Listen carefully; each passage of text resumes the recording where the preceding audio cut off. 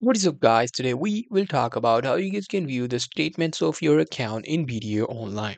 Well, the process for that is very simple. You just need to follow these simple instructions. First things first, you need to log into BDO.com. Once you do that, you just have to click online banking. Now, in the online banking, you just have to log in with your user ID and password.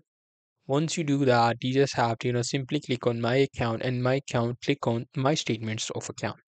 Once you click on that, this feature is only available for enrolled account. If you are not enrolled in your online banking, you can do that without any problem by going to the website. Once you are enrolled, do this process and there you go. Now you just have to click here. After that, you just have to choose the account number and year from drop down. Now you just have to choose the account number and select the time period for which you want to view your statement. Once you do that, you will be able to see your statement right here.